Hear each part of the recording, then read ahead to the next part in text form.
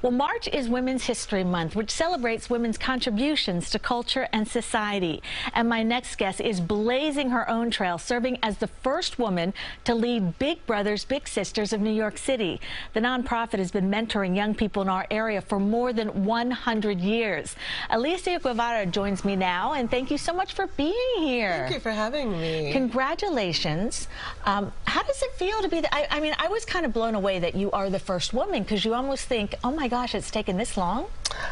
I'm incredibly honored to be the first woman in the seat, but given that we're in Women's History Month, and as I reflect on my role and my responsibility, my legacy can't be that I was the first. Right. My legacy has to be that I created room at the table for so many other girls to come up behind me and see that being a CEO is possible for them too. That is terrific. Now, this nonprofit was the country's first mentorship program.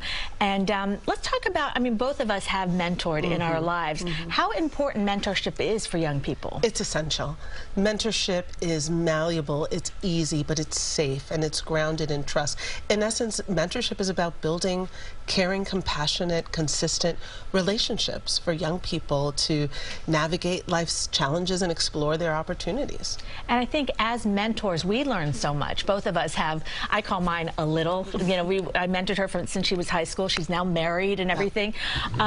But I think as mentors, we get so much out of it. No question. I hear all the time from mentors that they get so much more than they even think they give. And I think also about reverse mentorship and young people teaching adults about what they're facing and how our world continues to evolve. That's very true. And also, my little, she was always actually on time and always never on time. So I had to learn that from her. All right, new data actually suggests that teenage girls are experiencing more mental health crisis right now. What are you seeing in your work? It's incredibly saddening when I hear about the data, and I would say that in particular for girls of color, it's compounded by what we're now calling adultification.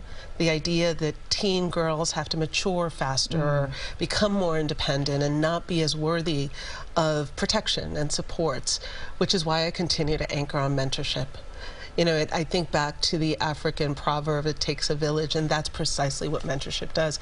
It expands the family unit so that our young people, and especially girls, have the supports that they need. Yeah, and amazingly, it doesn't take much time to be a mentor. It's pretty easy. It's 2 outings a month, and it could be anything from going to a movie or going to a skating rink, going to a women's basketball game or a college tour. All right. Well, we are proof that it is a wonderful thing to do, and everyone gets so much out of it. And thank you so much for being here and all the work that you do. Thank you so much. To learn more about Big Brothers Big Sisters, head to our website, cbsnewyork.com. We'll be right back.